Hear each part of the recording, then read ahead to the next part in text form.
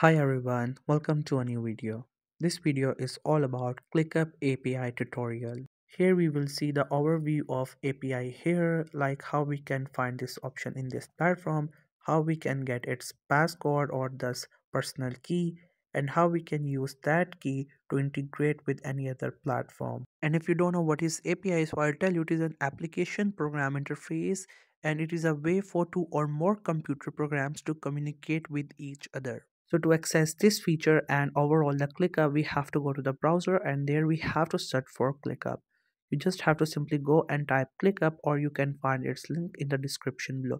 You can either go with that link or maybe the link that you find with the result. You can just simply click onto it and after that you will get onto the website of ClickUp. There it will just take few seconds to load and once the loading is done, it will take you to this page. So this one is an interface which is called team space. You might have a different interface than this based on which page you were the last time. So it will take you there the next time you open it. If we have to create an API, therefore we have to go to the settings and settings option is available into this profile icon. Therefore click onto it. You just have to simply click onto it. After that you have to click on this settings option and then we will get into the settings. So once you get into your settings, this will be your interface. Go to these left options and just scroll down and this one which says API.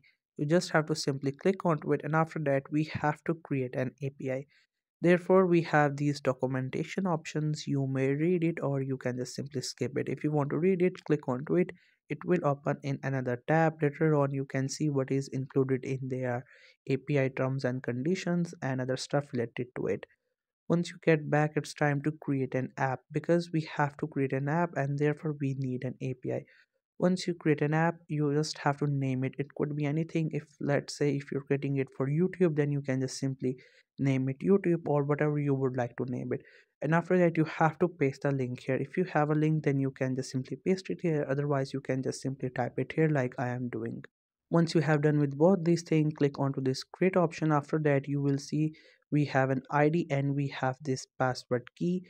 So this one is your personal key. Make sure that you don't show it to any other person, but we have to just simply show it so that we can copy it later on. We can use it to put it any other where. Once it get visible, you can just simply copy it, or if you would like to regenerate it, you can also do that by simply clicking onto this regenerate option, and after that a new key will be generated. Now it's just time to copy it. Therefore you first have to simply show this one. Once it get visible, just simply copy it, and after that just have to go to the other app or other platform where you just have to simply put that key there, and then both of these platforms will get integrated. Here you can see the API for YouTube has been developed.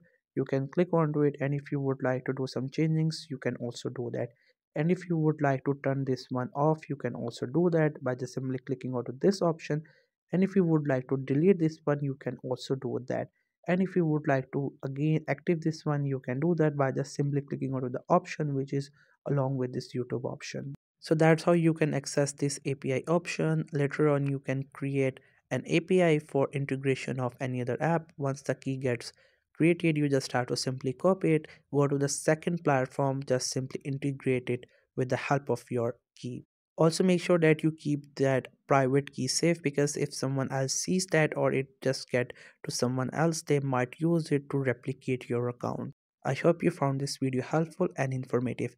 In case if you have not subscribed to YouTube channel, then make sure to subscribe it for more informative videos and updates, and I really appreciate you watching this video till the very end, and thank you so much for it.